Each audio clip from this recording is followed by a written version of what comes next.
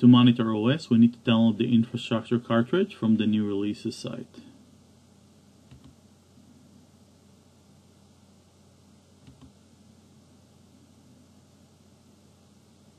We can now extract the cartridge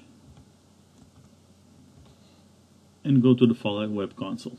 Under Cartridges Inventory, we'll install the OS cartridge.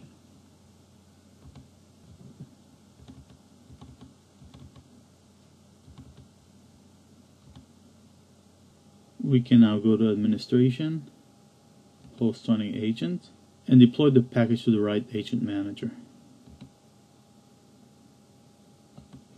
We will now go to Host Dashboard and add monitoring to the unmonitored host. This is the host we're trying to monitor. This is the agent manager from which we'll do the monitoring. This is the OS type. And this is an indication whether it's a virtual host, yes or no. In this case, for the sake of simplicity, we'll just monitor the host that the agent manager is running on. This is the agent properties, including name, collect processes, and other metrics. Notice that if you're doing remote monitoring, you need to give credentials.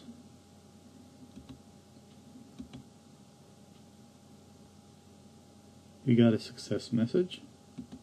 Now we have to wait for a couple of collection periods to see the information. You notice that our host disappeared from the list.